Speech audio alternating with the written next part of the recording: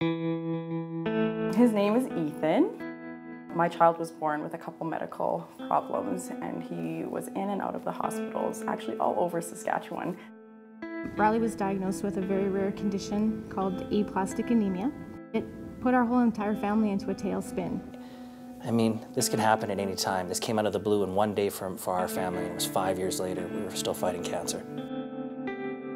Well, my oldest son had seizure disorder as well as muscular dystrophy.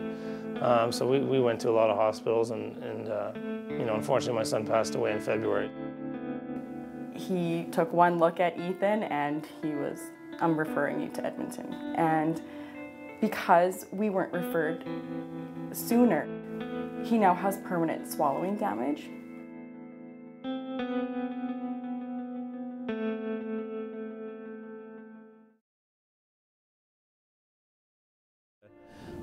I think it's fair to say we both feel pretty passionate about the need for a children's hospital in Saskatchewan.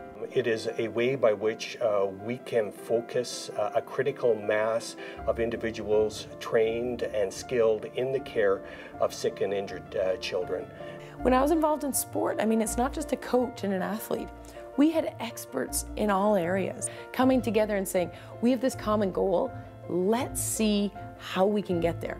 It's the same situation here. All the infrastructure that's required to look after a child is very, very different than what an adult would need and expect. The colors on the walls, the lighting, the access to outdoor lighting is just so important. There are areas of our hospital that are frankly scary. They're scary for me, and I imagine they're scary for children and their families.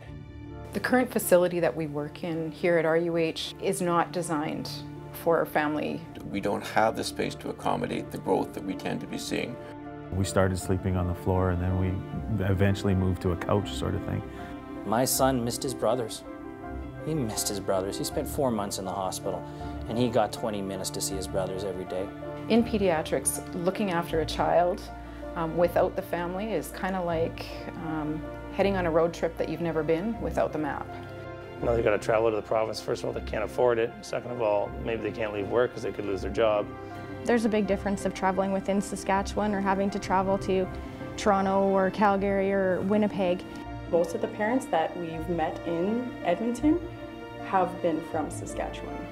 It costs like $2,000 a day just to stay in Edmonton's hospital that Saskatchewan is paying for. To have a place that can help somebody move their way through that transitional period of just really dealing with a sick kid is going to be awesome. Hi, I'm Brad Wall. The Children's Hospital of Saskatchewan will be your hospital. It's being built to benefit families and children across our province. And it's an investment in our children and our grandchildren and for the future of everyone in Saskatchewan. We were very pleased to actually hear at the legislature we are getting $200 million for the building of the bricks and mortar from the provincial government, which means it's Saskatchewan's Children's Hospital. It also is a maternity care center. It will involve the development of a unit that will provide modernized care to women requiring physician or midwife care. It's going to be one merged acute care pediatric super ward. And also, equally important, it becomes a focus and a center for research. Research, equipment, the medical care services, patient care services, the family focus and environment, all of those things combined will equal a great deal of money. And the Dubé family were generous and kind in contributing their belief as well as their gift of $6.5 million. We have a responsibility to do what's right. We're not doing it because we have to or we're told to do it, because we want to do it and we love doing it. It's so exciting that, you know, Saskatchewan said, okay, this is definitely something we need and we're going to do it. We're going to see First Nations Métis people step up and be active participants, showing that generosity, contributing to a hospital. The fact is that there's going to be an ongoing need for money. And because we made an initial contribution, a leadership gift, doesn't mean that we're not going to continue to support them. I've run for a number of years an investment firm. What we do with our philanthropic dollars is invest in the future, in education and in healthcare, because we believe that if you establish that solid foundation, then all the other good things will just kind of happen automatically. It's a home setting for the families that do come there for their children, and I think, so I find that the culture is very important in that. It's just a wonderful feeling to know that you're helping somebody, even though you don't know who they are and they don't know who you are. But it's just a wonderful feeling knowing that you are touching somebody.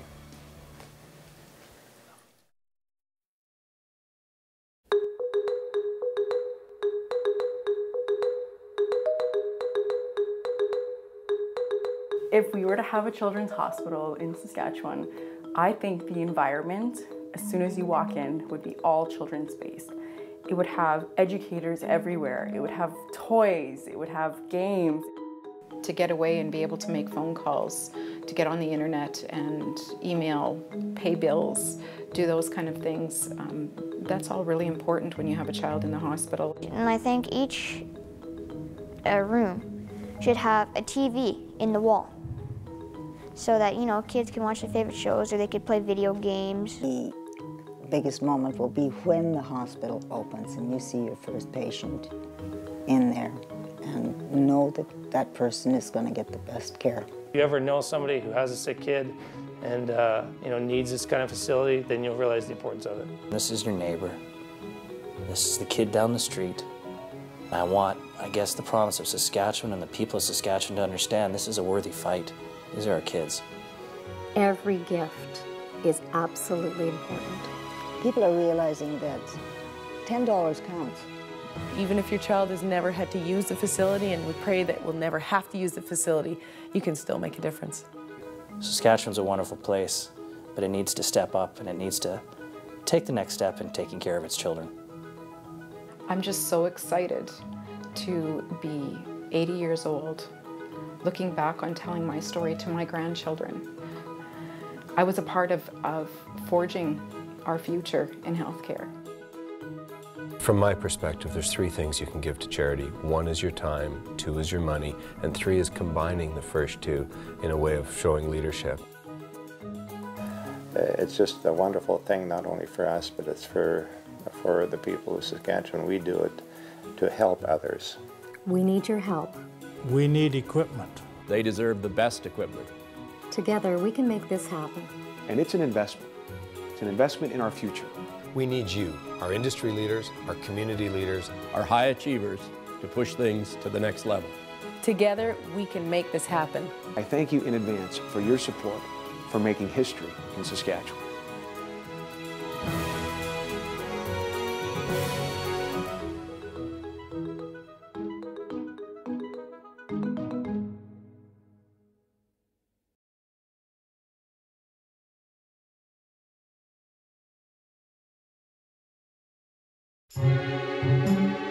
The Children's Hospital of Saskatchewan is coming together. But we still need the pieces that will truly make it a children's hospital. You can be a part of the hope, a part of the caring, a part of something that means everything to the children who need it. Be a part of it. Please give at childrenshospitalsask.ca. This campaign proudly sponsored by Mosaic.